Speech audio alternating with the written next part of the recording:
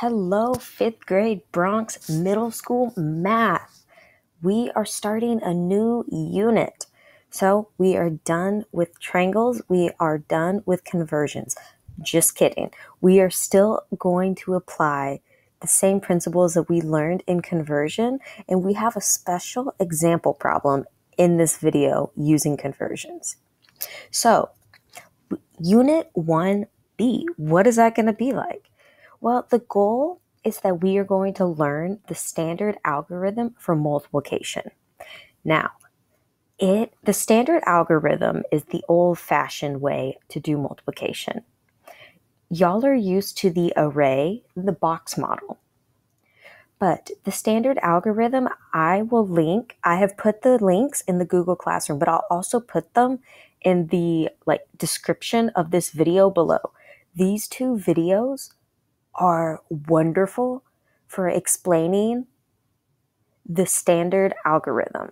And the reason why I like these videos so much compared to me filming it myself is because they use a special animation tools to make it neat and clean that I cannot do. So if you go through here, you can see that there's graphics that really make it great to understand the standard algorithm. So again, I'm going to be putting the links to these videos in the description below. Please go watch these two videos to understand the standard algorithm. And then this video is going to help us with our practice problems and what we are learning directly in our classes. So let's begin. The goal of Unit 1B is to understand that the standard algorithm is just a different way of showing familiar strategies, like adding partial products that result from multiplying each place value separately. So remember, there are several paths to the top of the mountain. And the standard algorithm is just one way, but we learn it because it helps us understand the overall piece of math, how the units and parts work, how components work within each other. It's a fun puzzle that we get to play. So y'all know the daily expectations for class, but with the standard algorithm and with fifth grade math, we get word problems. Word problems are mind games, y'all. Do not let them trip you up. So doing this vocab check is going to help us attack these word problems and not be overwhelmed. So when you see a factor in a word problem, don't get scared. That's just talking about a component, a number that's going to be important in the word problem. When you hear product, they're basically asking for the answer. So when they ask for the final product, they're asking for the answer. In the array model, that's the box method that y'all are used to seeing. Now, equal groups. What does that mean? Well, the example I've been using in class is if I was having a concert. So I'm having a concert and, I'm not that big yet. It's just my family and friends. And so I only have one section. And each section has 5 people in it. That is a terrible 5, y'all. That's why nobody's coming to my concert. So each section has 5 people in it. Okay, that's doable. Well, I get big, my SoundCloud's blowing up, and I'm getting cocky. Well, now my concert has 2 sections of 5 people. And we can say we're doing sections at this small concert because of quarantine. Make it relatable. So if you asked me, how many people are at my concert? Well, I would say 10. But there are 2 groups of 5.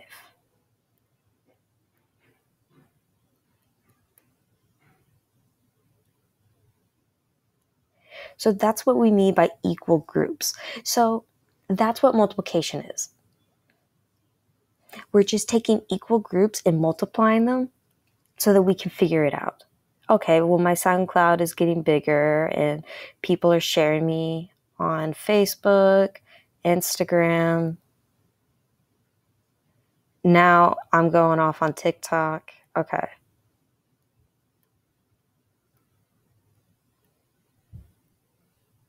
So now I have 1, 2, 3, 4, 5. I have 5 sections at my concert. I am getting cocky, y'all. So, 5 sections with 5 people in each group. What is the product?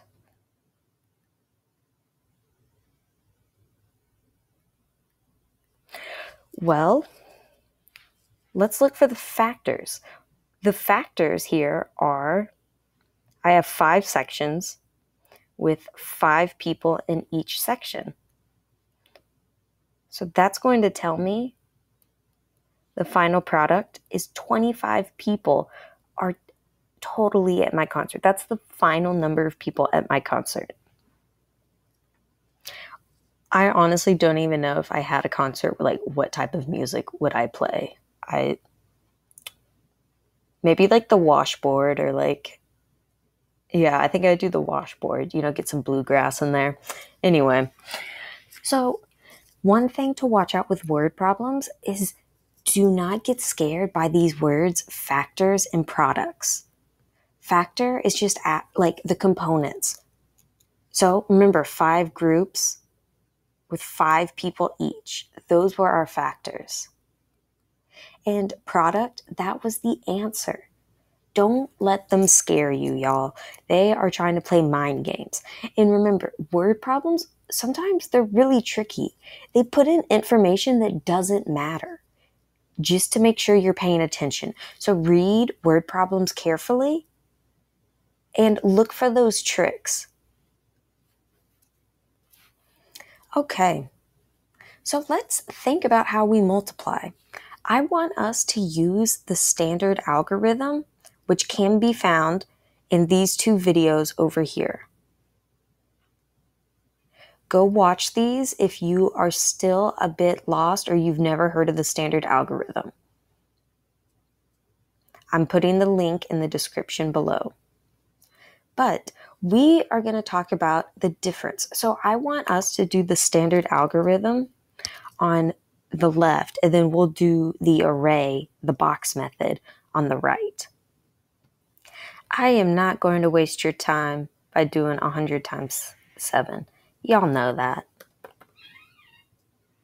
We just we multiply 1 by 7, and then give this 7 2 extra place values, making it 700. I'm not going to waste your time. But let's move on to 109 times 7. So 109. I'm typing it because it looks pretty like that, so. Okay. So let's begin with the standard algorithm. Now, I'm going to start with the ones place. So I'm going to multiply 7 times 9.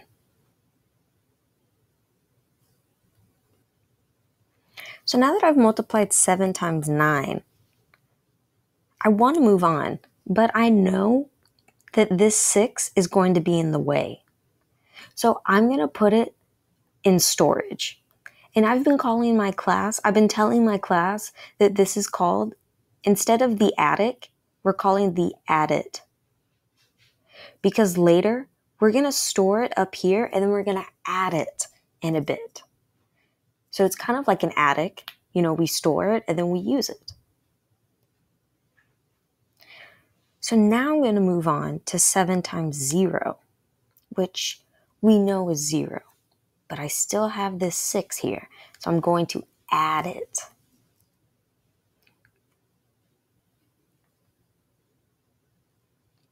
Now we're on our final one. 7 times 1. You guessed it, 7. So our final answer that we got here was 763. But this is a new method and I'm a bit insecure. So I'm going to do the array model just to check my work.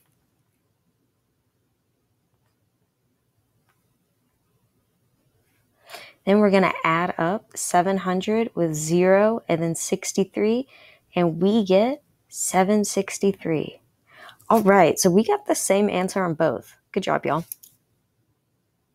Let's now do 129 times 7. I'm going to begin with the standard algorithm.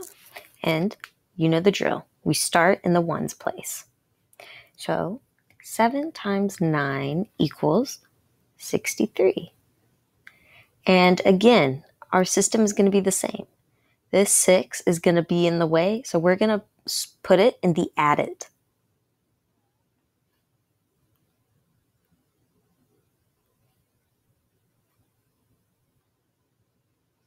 Now, 7 times 2,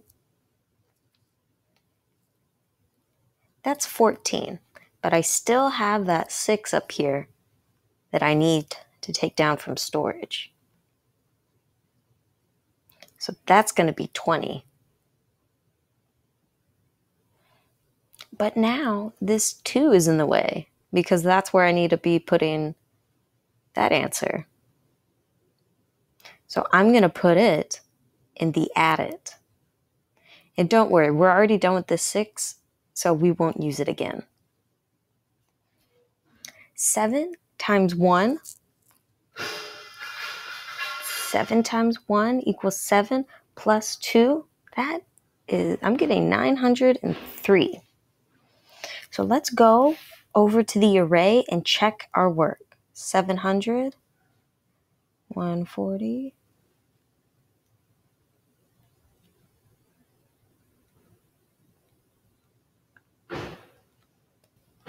And I got the same answer, 903, 903. That was just some practice to think about multiplying. But now I want you to think about, what does 109 times 7 have in common with 129 times 7? What do they have in common? Pause this video and think. How can I multiply this in a friendly way? How can I multiply this in an easy, convenient way using friendly numbers? So remember how I said I wasn't going to waste your time with 100 times 7? I said that was easy and you could do it in your head. And you can. But I want you to pause this video and look at these 3 different multiplication problems. They all lead into each other. It is so neat. So look, you can do this one in your head. But I'm not going to lie. I can't do 109 times 7 in my head, or I thought I couldn't. But try and look at how these lead into each other when we use friendly numbers. See if you can notice and articulate how these problems work within each other using friendly numbers that make it easy and convenient for us to check our work. I want to stress that these methods are not to avoid you showing work on your homework and test. You need to show all of your work on your homework and test. I've stressed that endlessly in class. But this method, using friendly numbers to make it convenient and easy, allows us to check our work and be comfortable with math while also understanding the components of how multiplication work within each other. So we know you could do 100 times 7 equals 700 in your head. That's doable. But can you do 109 times 7 in your head? That's a bit more difficult. But if we know how to break it down and use friendly numbers, we can do it in our head. So look, Here's that same component, the same problem that I said was too easy that you can do in your head. And you can do 7 times 9 in your head also. That's 63. So let me stress this again. This is not a way for you to get out of showing your work on your homework, quizzes, exit tickets, or assessments. This is just to make math less intimidating, less scary. And we want to see the relationships between these different problems, how they all flow into each other. So let's go on to 129 and see if you can do that in your head. So can you multiply 129 times 7 in your head? Is there a way to make this a friendly multiplication problem?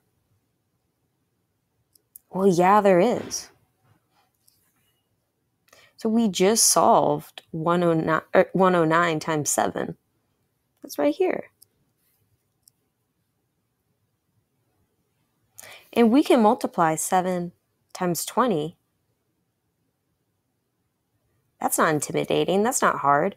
So look at how these problems flow within each other. So when we take this answer from our previous problem, 7 times 109, 763, and we add it to 140,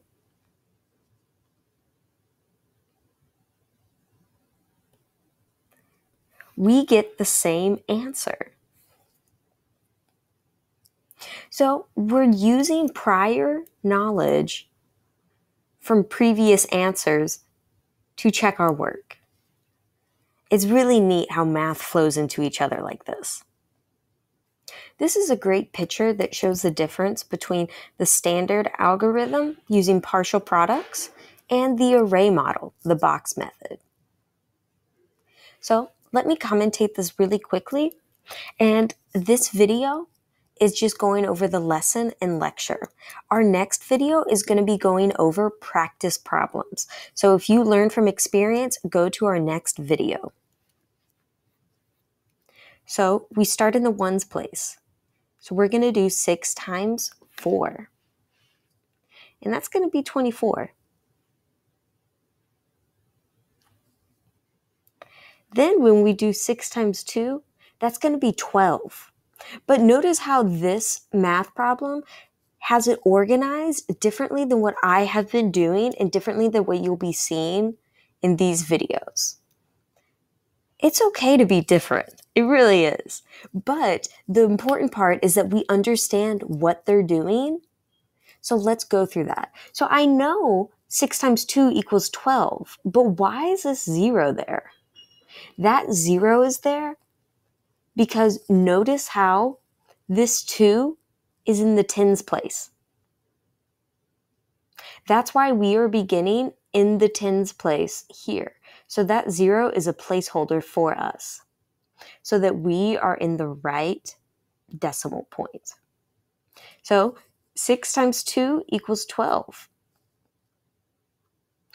Now, 6 times 3, that's going to be 18. And look, they have 18 right here. But why do they have 2 zeros now? Because 12 only had 1 0.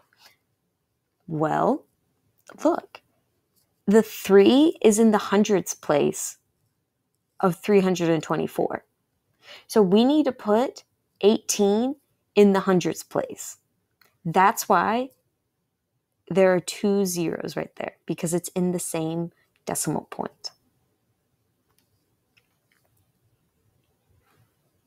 Then we're going to add up all these different components, all the partial products. So from the ones place, the tens place, and the hundreds place. When we add it all up, we get 1,944. But you're not feeling too confident because you just learned the standard algorithm using partial products. So check your work with the array model, or this calls it the area model, but it could be called, we all have different nicknames. So check it. We get 1,800, 120, 24, add them all together, and you get the same answer. Remember, there are many paths to the top of the mountain. Let's use those paths to check our work. Show your work, check your work. That's what it's about here. All right, y'all. So go to the next video for practice problems. We are going to be going through examples together so that we can learn how to apply these methods and what you'll be seeing in future exit tickets, future homeworks, or future assessments. Who knows? Y'all have a great day, and I'll see you soon.